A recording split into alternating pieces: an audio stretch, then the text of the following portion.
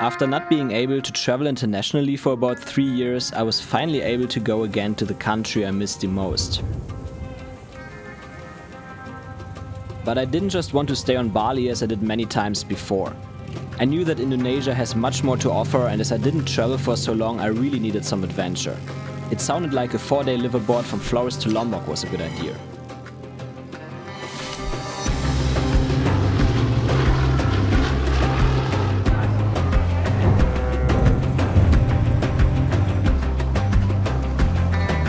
The trip started with a visit to a fisherman village to see how the locals live.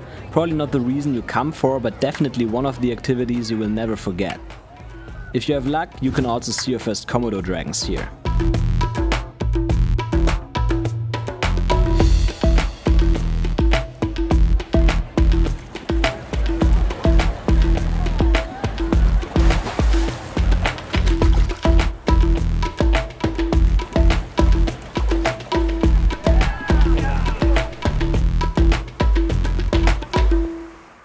The night view from the boat at the end of the day was amazing, and I was even able to get a shot of the Milky Way. Yes, handheld.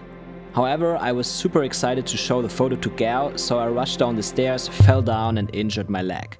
It looked pretty bad, so much that I thought I couldn't do the hike the next morning.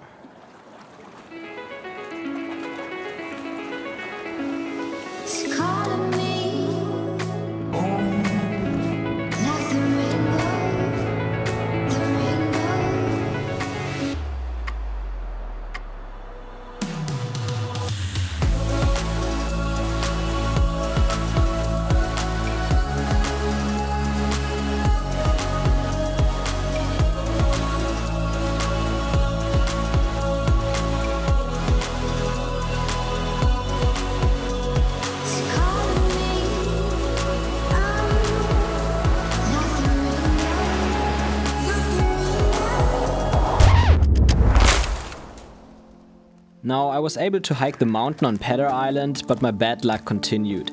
The DJI Avata crashed and I wasn't able to fly it again on this trip.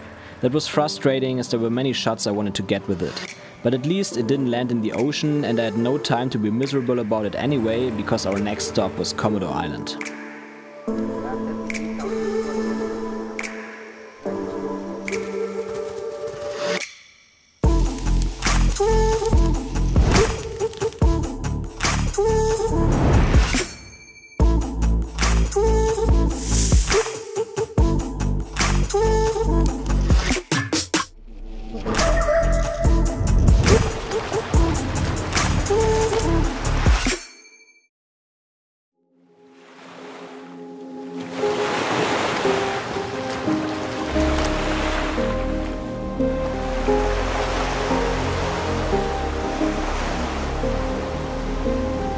After all the activities on the first 2 days, we finally got a ton of time to relax as 15 hours of sailing was in front of us for the next stop. That was really needed and actually a fun experience.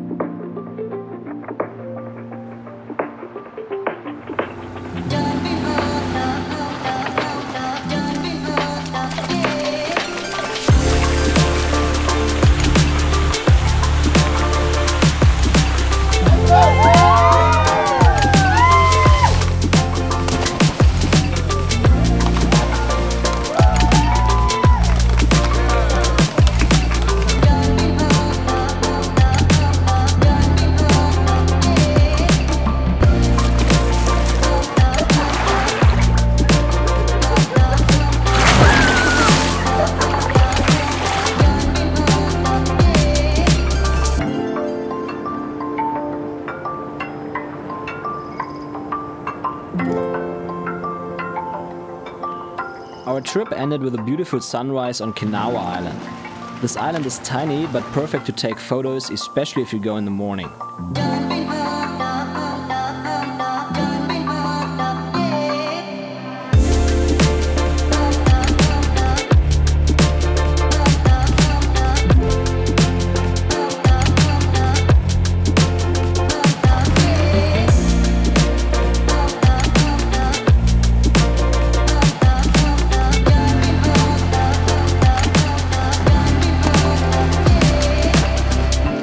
I really enjoyed this trip, and it has shown me once again how important it is to focus on the positive and live in the moment.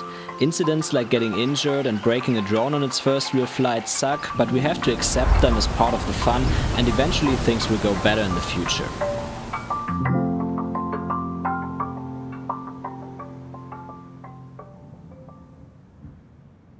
Hey, thanks for watching. There are two more things that you might be interested in after watching this video. At first, can I recommend the company Wanua Adventure that I did the trip with, and how I color graded this video if you're into camera stuff.